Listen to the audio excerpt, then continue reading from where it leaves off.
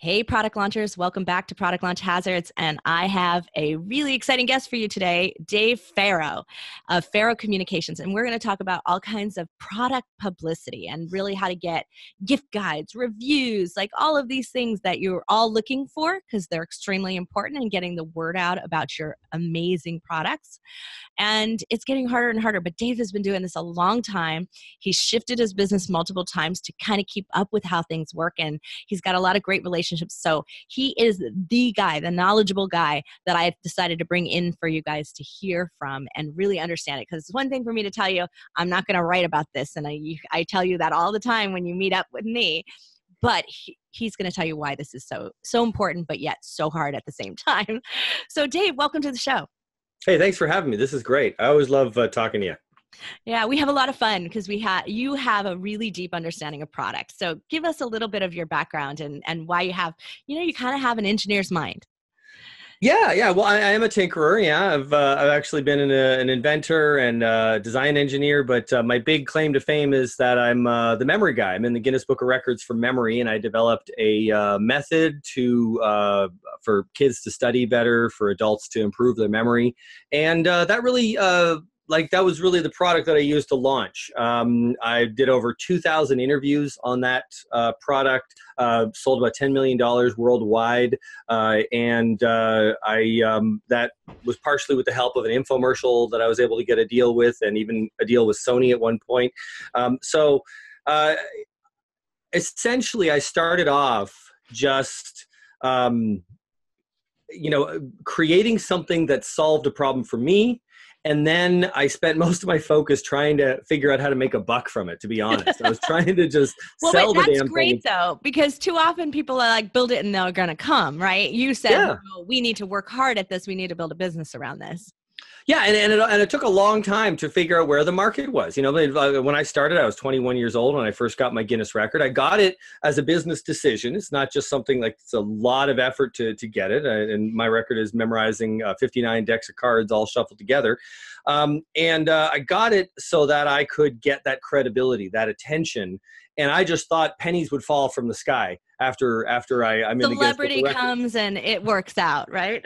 Yeah, but you know what the thing is, it's a great credential. But I was actually working like a minimum wage job like a couple of years after I got it. Like it wasn't the big launch that I wanted it to be. I certainly had some great successes, but it didn't get me where I wanted to go, and I had to do it for me.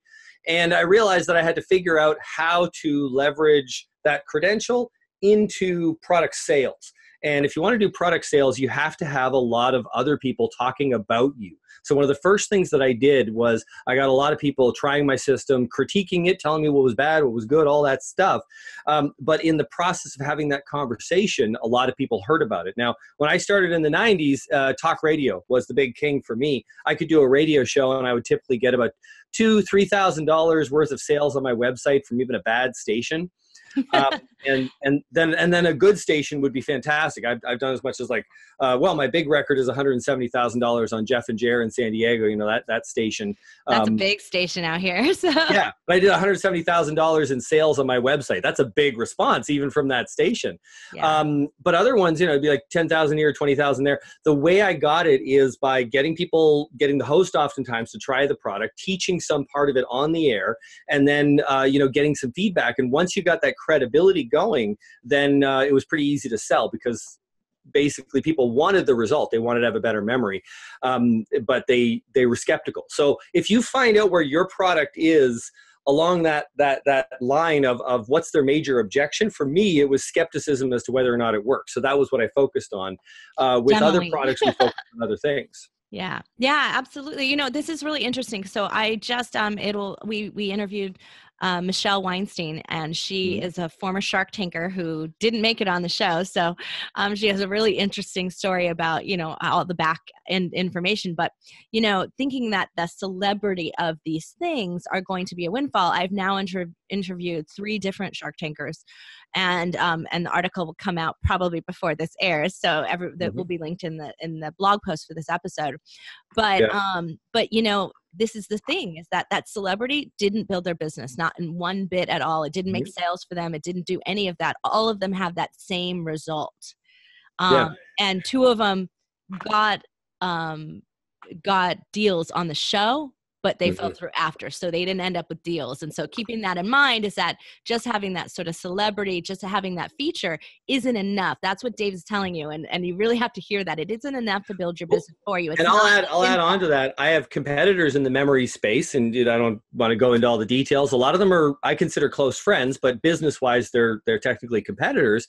And they took their hat off to me because they've tried to do follow my lead or do PR.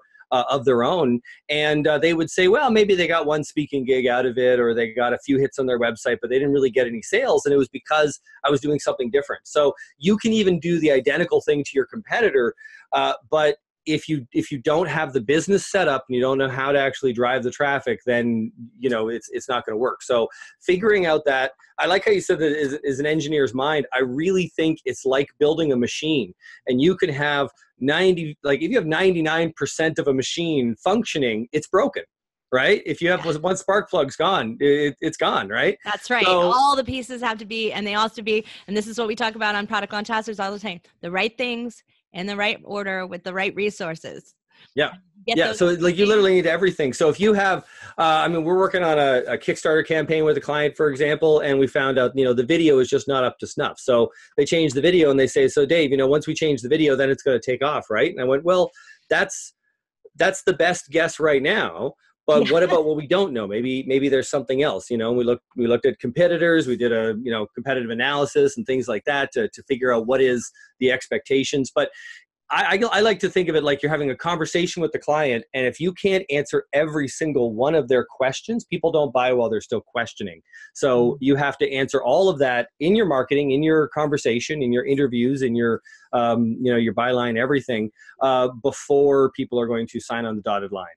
Yeah, absolutely. So let's talk about, because it's this time of year, that gift guides. So I actually have a gift guide coming out the day before Thanksgiving, and so I know I was trying to get some of my clients in there. So that's yeah, right, that's that's awesome. right, and maybe they made it. There we go. But the thing is that when we look at that gift guides, like I don't write them very often. There are lots of people who write them more often. I usually write them a few times a year. I like to write Father's Day because I write a more tech style column, innovation style column. It fits men more. And so the gift guide's always good at that time of year. And I usually do one at the holidays, and I try to support small businesses, small brands, and I try to tie it into either Small Business Saturday or something. And this particular one is going to be about giving thanks. So like about social good. And there's a little bit of that element in all the gifts that I've selected. And so, so there's a theme around it, and you don't know that when you're going to pitch someone. And that's really part of the problem. But why are these gift guides so important?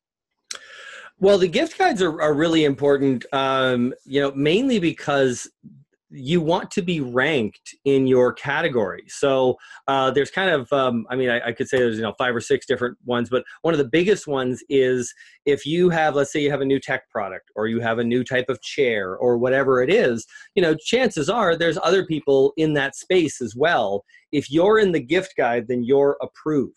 It's almost like winning an award, in my opinion. It's a level of respect that magazine or that outlet is giving you, that they're not giving you to your competitor. And there really can be only one. If you look at a lot of these gift guides, you'll have, you wouldn't have multiple of the same product. You wouldn't have multiple tablets. You'd be like, this is our recommended tablet for this year. This is our recommended, chair for this year. This is our recommended axe for this year, whatever the gift guide theme is.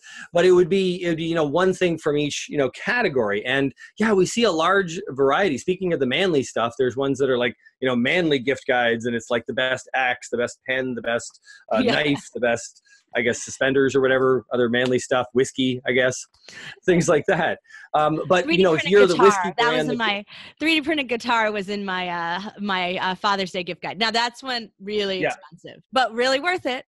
Yeah, but there's not going to be any other real 3D print. Well, you might have more 3D printed because you love the stuff. But my point is, if you're the one who gets your guitar in there, there's not going to be any other guitars. If you're the one who gets your knife in there, there's not going to be any other knives. Typically, you're blocking out your competition as well. Yeah. Yeah, absolutely. That's really interesting. But, a good gift guide though is one that is facing to the right consumers. And Mm. so I think that that's also something to consider because, I've had companies who, you get the best of at a trade show list, and that is within the industry. And while Yeah. that's kind of important amongst your competitors and everything, it doesn't sell more product for you. Yeah. Well, yeah. What really sells the product is that people use these gift guides to buy gifts, and it's amazing how much people respond to these. It being in the media, when you publish a gift guide, it's one of the most read sections in a magazine or in a blog. It really, people really do like lists. They want to know what's new. They want to shop without spending money, like kind of window shop a little bit, and it solves all of those powerful needs that people have. So yeah, a lot of people will go to these gift guides and just go yes, no, no, yes, yes, yes, and they'll just buy right from there. You see a big jump in sales. I find even a traction, so when I do a gift guide, like I did my gift guide at Father's Day, I can already see it getting hits at this time of year. Yeah. So even though it's slightly older gift guide, right? Like I did it for Father's Day, but it's for men. And so it starts to re-rank when it's the holiday and no new gift guides have come out. So that's something to think about. Happening all the time on Facebook when people post something and it's some political article or whatever it is, and then you look at it and like, this is from 2014. Yeah, it's old. Yeah, exactly. And so, but gift guides tend to do that. And if you go too old, it's not. People don't track it as well. But if it's within a year or 2 years, a lot of times people will check it out anyway for ideas.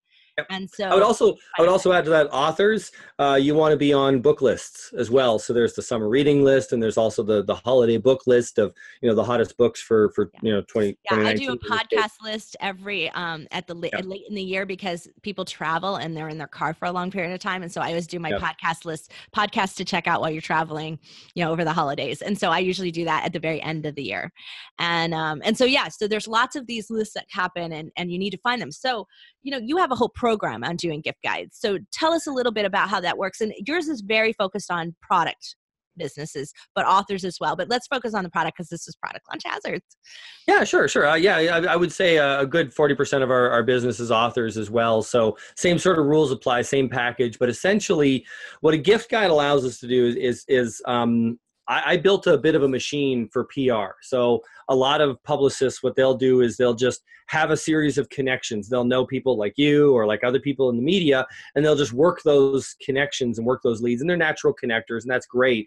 I do think more like an engineer, and I created a system where we build up our natural connections. We do have a number of people in the media who pretty much always book our clients, but when the new client comes in, we always get the majority of their new bookings, we get them completely cold.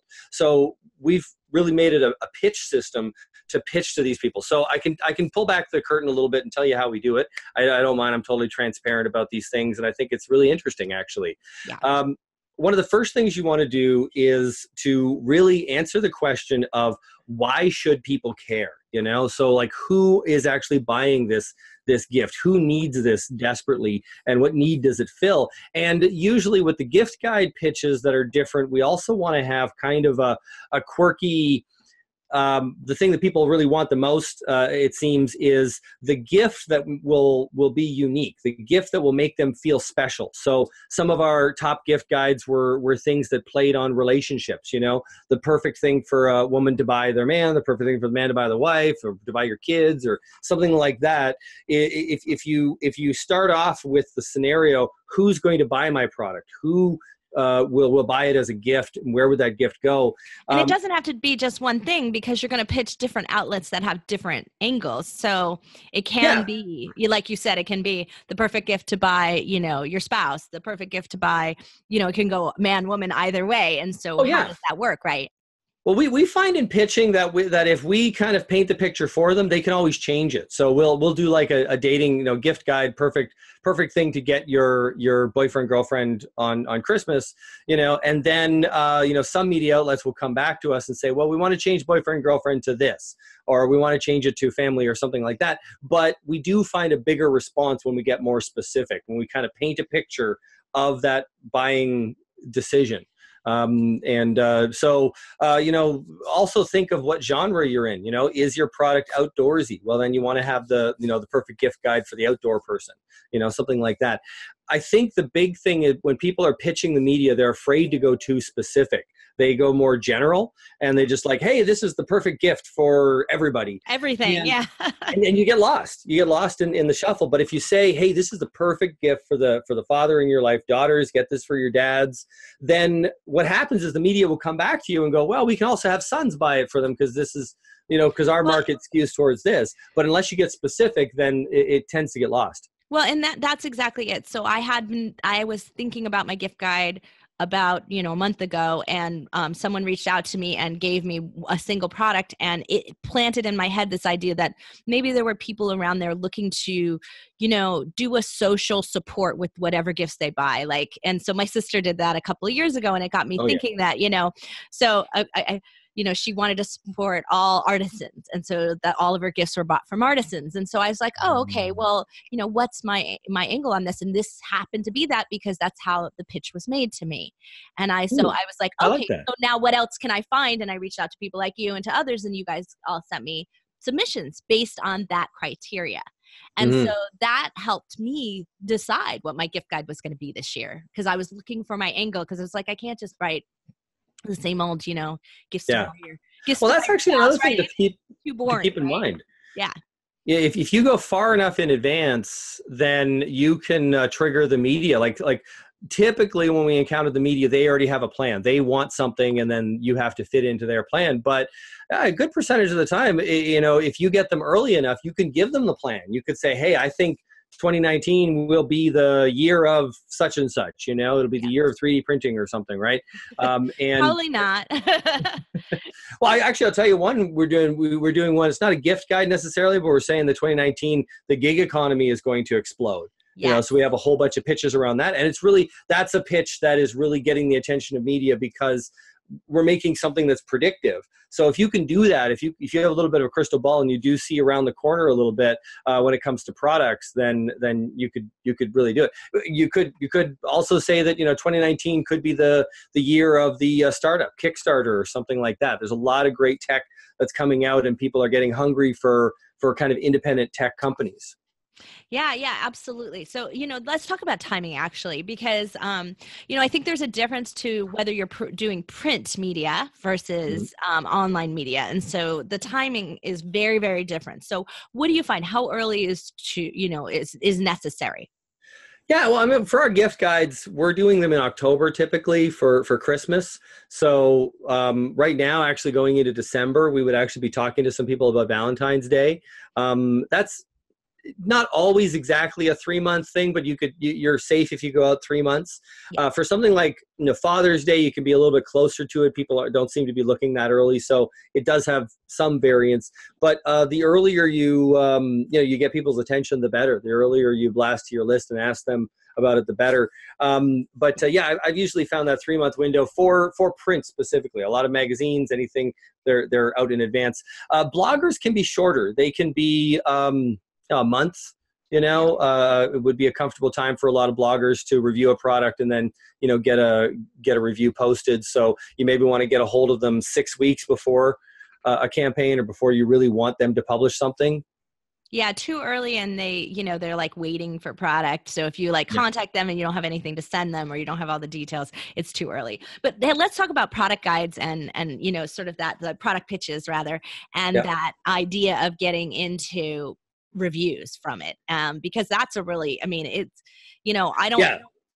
some gift guides are usually just here's the product, here's a mention, but there's no endorsement of it necessarily, except that it made the list like that. Yeah. So just to clarify, the difference in a gift guide is you want to get on that list. It's a ranking. It's almost like winning an award. A product review is when a media outlet actually tries out the product and they give the public their opinion on it. Now, it goes without saying you better have a good product, but I would say most people would stand behind their product, so they're not too worried about it. And if you won't stand behind your product, then you shouldn't be talking to the marketing guy. You should be talking to research and development, Yeah. to start off with. So when they come to us, they have a product that's really good. We have a brand, Dead Soxy, that's a sock brand we did really well with. We have, a number of other products. We had a little infomercial product that was like a wall leveling device. And we also do a lot of product pitches when it comes to books as well. So, and also my memory course, I did a lot of product pitches. So what a product pitch is you want to think of it like an ethical bribe, but you don't want to think of it too much on the bribe side. Think of it more on the ethical side, because these people who review their product, if they have a bad experience, they will actually write about that, and you've got to be careful about it. You're not getting a paid advertisement that will just be a sycophant to you. You do have to earn this media. And I think that's a big mistake people make. They start sending out product, or they get stingy, or they start getting really demanding, and then you're not wooing that media outlet. But essentially, what we do is we come up with a really good pitch that takes the product and ties it into what's going on, whether it's what people want nowadays, or like I said, dating or relationships, or workplace, outdoors, whatever it is, ties it into a story. And then we offer a copy of the product to that media outlet in exchange for a product review. And usually the response on this is absolutely incredible. We can get hundreds of responses wanting to do product reviews. And when we start sending the products out and selecting the list from the ones that we want to go to, it's quite common to get 50 or even 80 or 90 product reviews for a particular product. And you want to say like the top 10% of those will be decent outlets. Like when I say decent, like big ones, like Inc. and Forbes and Fast Company and things like that. And the rest of them, there's a pretty steep drop off when you get into bloggers. They can have a really good following, but it's a niche following. So it's a very loyal but small following. And I really strongly recommend product companies send products to each and every single one of those, because someone's reading it. And you'd be surprised how much these little niches they can produce, percentage wise, depending on how their followers. Let's say you have 10,000 unique views per month on that website. You might not think that's as big when you look at, like, say, 58, 60, 80,000 for like a Business Insider I just looked at the other day. But that 10,000 is a bit more loyal, and maybe more focused. That's the other thing. So if you're really choosing a channel or a blog or that has a mom following, or a parent following, whatever that might be, and it fits your product, that is more, the relevancy goes way up. Where Business Insider or Forbes or Inc., our readers are all over the place. A lot of them are really young. They don't have families. So if you had a family product in there, it might not resonate with a good portion of them. And so that's really where you can get a little more specific if you're dialed in and you know a lot about these bloggers, and you kind of, I'm a fan of reading their blog before you send stuff in, because you can clearly tell there are some who do nothing but bash products, and you have to be careful. Yeah, but the thing is, though, I mean, even some of them, if they have the traffic, sometimes that, like, there are some people who don't necessarily have loyal followings, but they have good traffic analytics and good keywords and things like that, and that's the way they do it. But it still brings in the traffic. Google watches all of these as well, and it helps protect your reputation going forward. But before I get into that, I want to say that the other big thing, the reason to go with some of these smaller groups, is you're a big fish in a small pond. You're going to be showcased, whereas you might just get a small section in a bigger, in a bigger outlet. So get as many of those small ones as possible, because they really, really add up. And in some cases, some of these bloggers can even be entrepreneurial and contact you wanting to be affiliates and make money from the product if they really believe in it as well. Yeah, they can offer coupons and other things. But the other thing that is, there are some bloggers who will take their own photographs if you've sent them the product. And that's really important, because now you've got, like, maybe they're wearing the socks, or they're, doing that, and they put a picture up on Instagram. That is social proof for you. And so you definitely want to encourage that. And that's one of the really great reasons that you recommend to all of your clients to send product, if at all possible. So. And I would also add to that, then you're getting into the category of influencers. Yeah. So, and it's a blurred line, but technically the product reviews, they're acting more like a journalist, and then the influencers, when you start getting onto social media and Instagram and things like that, it becomes more entrepreneurial. Not everybody, but most of them are. Getting involved in, doing some sort of affiliate arrangement or something where they're driving traffic for you, which is fantastic. They're driving traffic and sales. I think that's the future. We're actually expanding our influencer work as well for our clients to get them more of that. And I think we're only going to see that expand in the next few years. Yeah, absolutely. So, here's a couple of things that I would also on my side recommend being an influencer and being on my side of it is that pick media that's different. So written, video, audio, like go for the different types of media because the Google algorithm has shifted to being voice recognition because of Hey Google, right? And so Google's rewarding that, but Google owns YouTube. So now you've got YouTube embedded in your blogs or embedded in people's websites. This is really good for you to be in all those different media. But what's happening next is that if you are a video watcher, you're going to get video served up to you first. And if I'm a reader, I'm going to get blogs served up to me first. So you want to make sure you're capturing anyone who's typing in, perfect gift for Father's Day, or, and you want to make sure that you are getting served up. And if they're not going to serve up a blog because I happen to be a video watcher, then wow, you missed out on not being able to capture that. So make sure that you're in all the different types of media as well. Yeah, one good way to say is like a number of years ago, people were doing tons of split tests, and there was a big argument as to whether or not video ads worked better than text-based ads. And from what we know from a ton of Facebook data and a ton of ads is that both are true. The fact is, some people like the video more, some people like to read more. And so you're missing out on one of that group of the population if you only do one of those categories. Right. And this is a funny thing. So we've been split testing because I have another business podcast, Business Brandcasters, as you know, and not all of our watchers of Product Launch Hazard know that, but hey, but what we do over there is we do this audiogram, and it's actually like an audio file. So you could listen to it if you had your headphones plugged into your phone, but, and you're on Facebook, but it also has like the words. So it's transcribing the words. So it's like captioning, and we do a little sub-segment. Those get more traction, more engagement than any of the other posts we make on our podcast. And we have videos because these all come from videos originally, but it's the audiogram that gets the engagement. And I believe is there words coming down underneath me at this point? Not yet. Yeah. Okay. Follow the bouncing ball. I guess so. Exactly. And so, but we think it's because a lot of people have the sound turned off on their phone as they're scrolling. And so reading the words, they sit there and they watch it.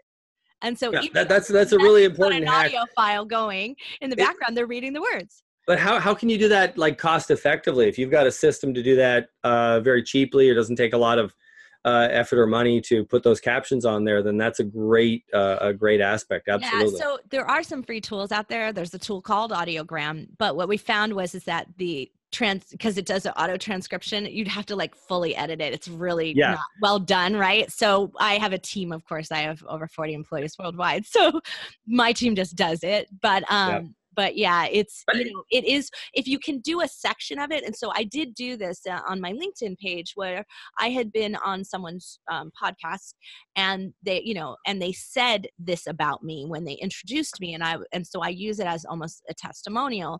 And so I have a clip of it. I have the picture of their show. So it's not just a, random audiogram. And then the caption of what they say goes on underneath it.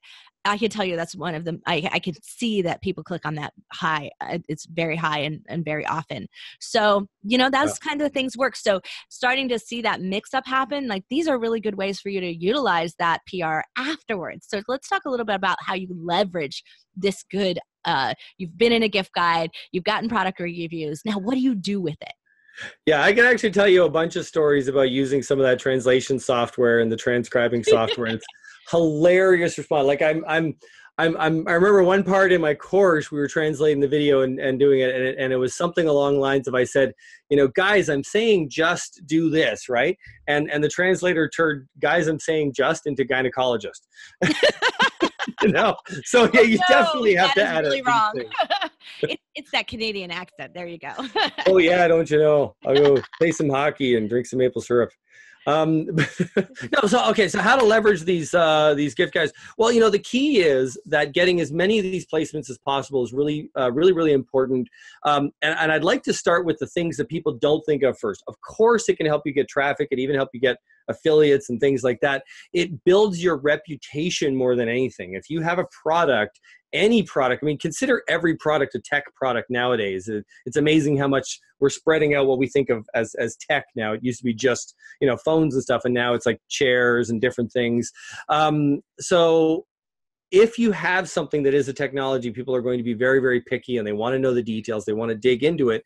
And they do this through product reviews. So if you have a bunch of positive product reviews for you, it builds up your credibility like you wouldn't believe. And what I like to say is that it gets the fence sitters off the fence. There's going to be a lot of people who like your product, but they're skeptical, they're not really sure, and they're sitting on the fence, and this helps get them off. The other thing is your reputation. This is something people don't even think of, but there's going to be tons of people who are going to want to unseat you if you're doing really well. I experienced this even myself in a variety of different ways. But if you're selling a product, it could be something as simple as keywords or something, right? But if you're selling a product, you're going after Google keywords or something, and you're starting to make money, people are going to see that, and then they're going to try to bite into that, right? But the thing about product reviews is Google reads all these reviews, so you come up more in the organic search sections, you come up more in several different places, and you come up much more credibly than ever before. And the other cool thing about your reputation is you can't please everybody, and if you piss off somebody and they leave a bad review, well, if you have all these other people reviewing you positively, those negativity, the negative stuff gets buried, and there's always going to be trolls out there. But that's why you want to have the volume of reviews, because you want to have 99% of it being positive, so that any negativity is just buried. Yeah, absolutely. Well, and what are some other things, like can they place ads and boost other people's blogs and do things like that to kind of highlight themselves? Yeah, absolutely. So when you do the product pitch, it actually blends itself really well into ads, because you can add through the algorithms, you can actually make your ads appear on any place that you have articles. So you have an instant button that they can press to buy your product, and I've seen that been done very effectively. It's actually something that if you miss out on, a lot of money, because people are reading about your product, they like it, they enjoy it. But most credible outlets will not just hey, if you like it, buy here, right? Yeah, although that's starting to shift a lot. Hearst Publications, all of Hearst Publications, that would be like, we do Popular Mechanics and some of those. They're actually doing a lot more what I would call affiliate links, right, through Amazon or through other places like that. And so they're encouraging their writers to write about things that they can put affiliate links in. Yep. I think that's the future, actually. It is. And it's really weird, because it goes back to the origins of media. If you look back at the early television days, all of the TV shows were sponsored by some sponsor, and they were the showrunner. They chose the actors, they chose the scenes, the plot, the everything. It was like a soap company was making a play. And it seems kind of crazy by today's standards, but it's starting to go back to that where people have to monetize this somehow, and advertising needs to be custom. It needs to be relevant. It needs to be something that people are interested in, not interrupt driven, but content driven. So all of these things kind of bring us back to this place where the sponsor, the outlet that is doing an article for that sponsor, can start to have links, and it's much more credible, because people are going to want to buy it anyways online. It doesn't really ruin a lot of people's credibility, but we're not quite there yet. Really, it's getting more and more. It's early, yeah. But we're not quite there yet where everybody does it. So you still should buy some ads for keywords that you'll find if you have a pitch, for example, or keywords of your product. Run some ads for that, and you'll find that everywhere your article is, you'll also have your ad pop up in those screens.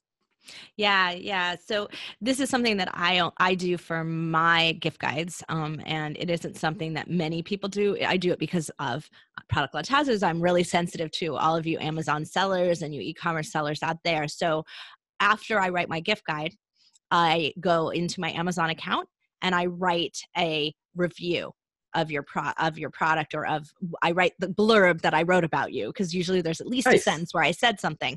I write the sentence and I link to the article of where you've been in there, because you're allowed one link in every review, and usually Amazon doesn't block that. And so now I'm not a certified purchaser if I didn't buy it, but that review has weight, and Mm. so at least it's there. And Yeah, so, and you can do that. Yeah, you can do that. Also, you can do when we're kind of in the same realm of product review and getting reviews on Amazon. You know, you can also be creative and start having things like contests, encouragements to get your customers to leave reviews.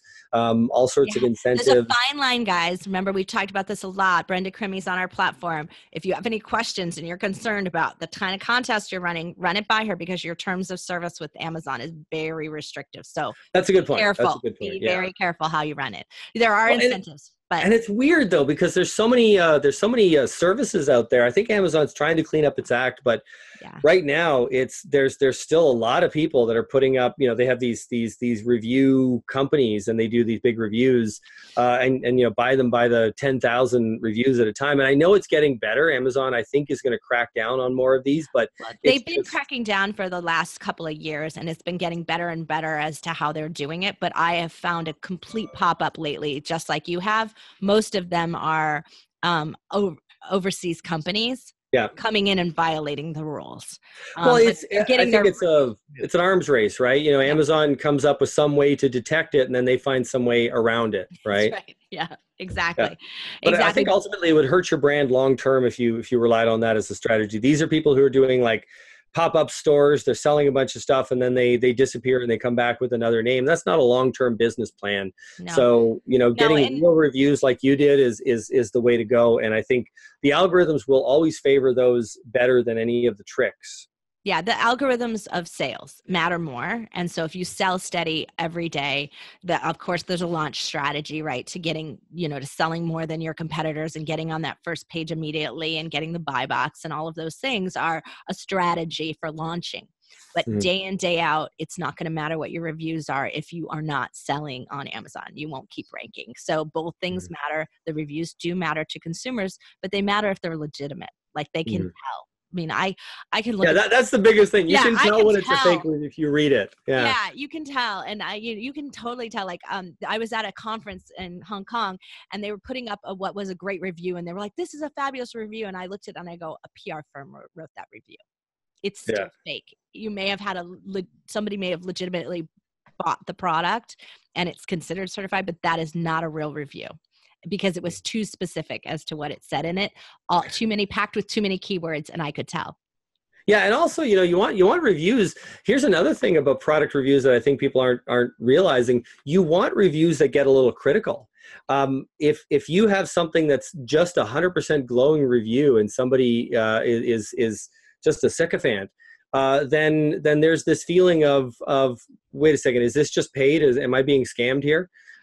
You actually want somebody to go, you know, hey, I love this product and I wore it well and it's comfortable and everything. I just wish it came in a different color or something like that. You know, you want to have that. Oh yeah, the customer service was good. Shipping was a little late, but once I got it, it was awesome. Like you want to have one little black mark in this sea of positivity, because that's actually a realistic answer that real people would give. Yeah, my favorite is when I read a review that says, "Oh, and I bought a size up or a size down." Like when it says something like that, you know, I bought a size bigger than I was because it was a little tight, and it was like, great, that's really useful as a reader of it, and I'll buy the right product.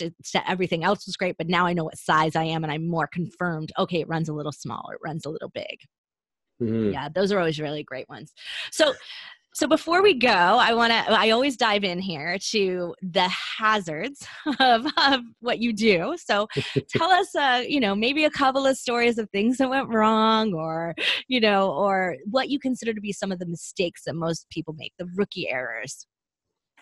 Right. Well, I would say I'm not going to mention any names, but I think the biggest mistakes I've seen are timing and planning.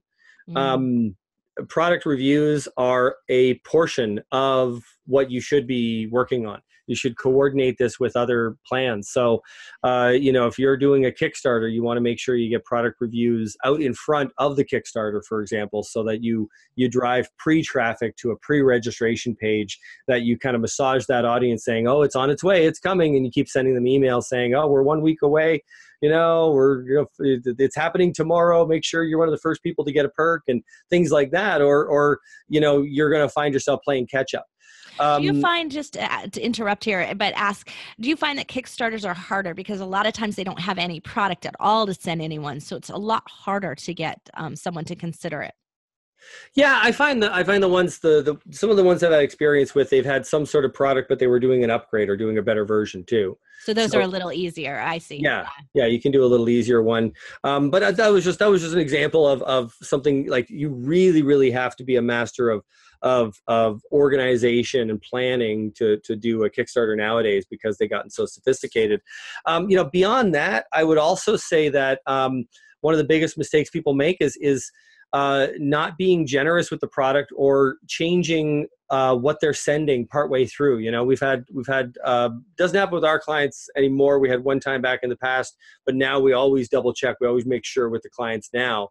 But if we send a blast out to the media and say, hey, we're going to have a product available if you want to do a review, and then we'll get the 50 or some odd responses back saying, yeah, we'd love to do a product review, here's our criteria. And then we have to tell them, well, actually it's not going to have this feature, or actually we only have this color, or something like that. Make sure you know all of these things ahead of time, because it can really hurt your review. You can have a great product, but if you didn't tell them that they're going to receive what they are expecting, they're going to tell you.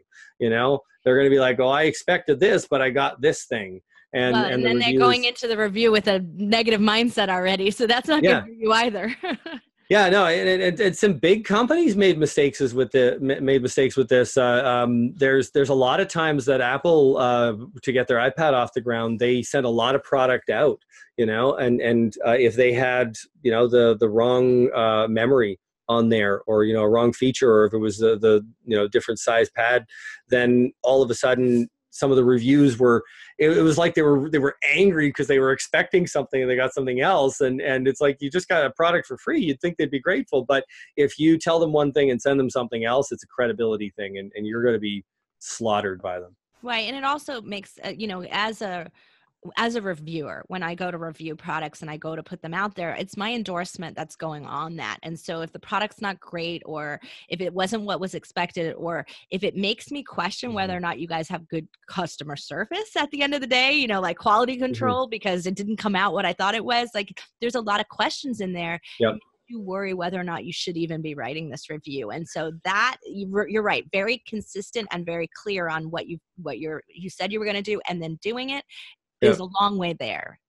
Well, and I'll also say one that I think you know the product I'm talking about, that if you send a product and it doesn't perform the way it normally does, if it somehow malfunctions or something, don't think that all is lost. A lot of these reviewers are very reasonable, and you could talk to them and say, listen, this is seriously not normal for us. These products usually function the way they're intended.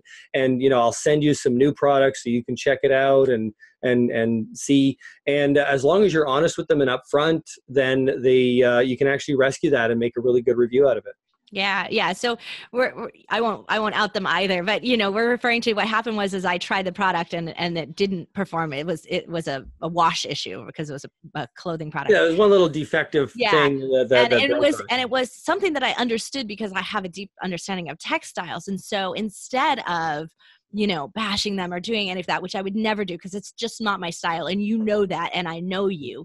So I picked up the phone and talked to the owner of the company and the founder of it. And we had a nice discussion, and we had a discussion about ways in which he could improve it. And what it became really clear to me is that, Anna, and this is what I love about all of you product people out there, is you have such passion for your product and for what you want to improve. But a lot of times, the quality of all these other things, because in your passion to get like this feature Yeah, accomplished. you could be experimenting with Could be something and it doesn't quite work out. sacrificing something else. And in clothing, it could be like you want to go for softness and you lose durability, or you use color fastness, or you didn't know you should be doing a test because you're new to this product category. And this happens. And these are these rookie errors we talk about all the time here on Product Launch Hazards, the things that then can tank your company. But if you catch it early, and we have this conversation, there are ways to fix this. There are ways to improve it, ways to make it happen. So I love to be that collaborator when people come to me and I see, I was like, this is going to be a problem. Well, and the general reaction to any disgruntled customer is to go overboard trying to make them happy, and they turn into huge lovers of what you do. I've even had times where when I have my infomercial, for example, in order to make a successful infomercial, by the way, you need to have a lot of upsells. So a lot of people didn't take this very well. There was upsell after upsell after upsell, but it was just to make it profitable. It just had to be that way. So I got a bit of bad feedback, and I was able to respond to them personally. And eventually I made a system to respond to that to make sure that they were happy. And universally, I got people so amazed that they heard from the author, that they actually got a response to this comment they were just making out there. So managing your community can be a really big thing. Being able to listen to social media and make comments and respond to customers that you might even be responding. It might not even be a defect. It might be a feature. It might just be a feature that's being used wrong or however, or just the process of how they buy it, which you may or may not even have any control over, right? If it's your product, but you don't own the store or the marketing wing. Going overboard with your customer service, making them feel better is really good. And I will add one more thing. The biggest mistake, and of course I'm going to say this because I run a PR firm, but one of the biggest mistakes is trying to do this yourself. A product pitch. I agree with that. Yeah, it is a bit more sophisticated. I would say that you can do it yourself PR if you're talking about a topic, if you're trying to get yourself on TV or in podcasts, contact them yourself. If you have a book, you can do it yourself, although it's very time consuming. Authors very often hire us to do it because we'll get a whole lot more results, obviously, with our connections, and we'll make them look really good.